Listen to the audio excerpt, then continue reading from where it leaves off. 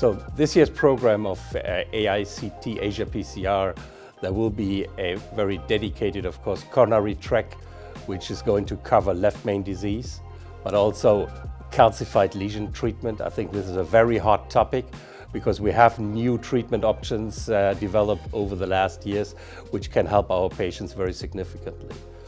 In addition, there will be a track on valvular heart disease, on TAVI for aortic stenosis, but also for the treatment of tricuspid disease, a very under-recognized disease. And there we're going to see a first-time live presentation of a new technology that is going to address this disease.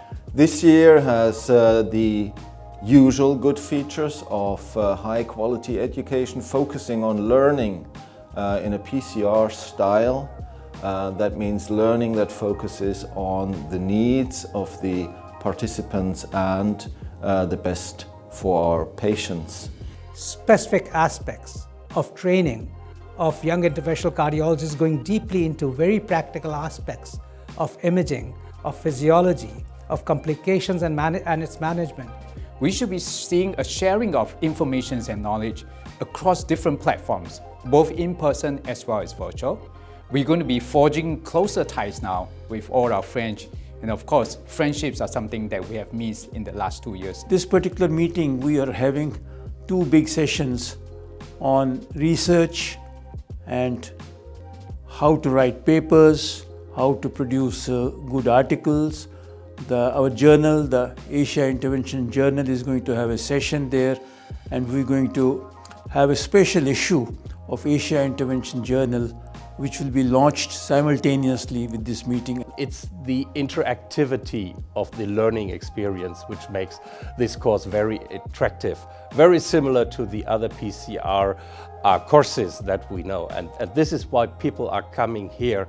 And those are going to form an integral part of showcasing the research, the expertise, and the complex cases which are done in the Asia-Pacific region. So all in all, there's going to be a learning experience and a sharing experience for everyone who attends this meeting in person. During the meeting, we will have a case competition with a winner every day and a big winner that will be presented in the final ceremony on the last day. Well, I believe that all of you should attend the AICT Asia-PCR program.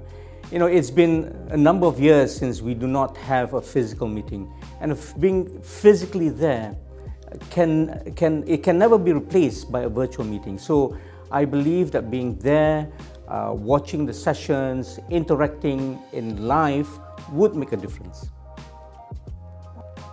So look forward to your being there in October this year.